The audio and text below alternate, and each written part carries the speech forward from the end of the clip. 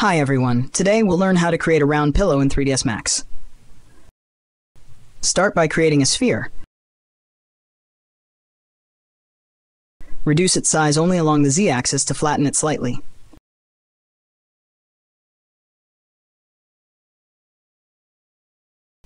Next, create a cylinder and align it with the sphere.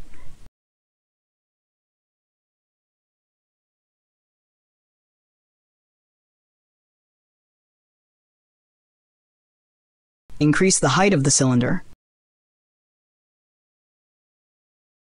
Align the pivot point to the center.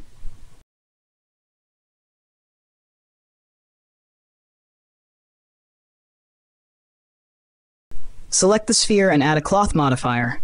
Press 1 to enter vertex sub-object mode. Select the center vertices and create a group. Assign the group to the cylinder as a node.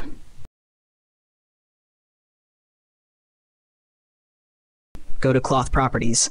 Assign the material as cotton and increase the pressure value. Click OK. Scroll down and uncheck Gravity. Set Self-Collision to 1. Click on Simulate Local. Finally, decrease the size of the cylinder along the z-axis to compress the pillow. And that's it! Your round pillow is ready. Thanks for watching. Please like, share, and subscribe. If you have any questions or comments, feel free to leave them below.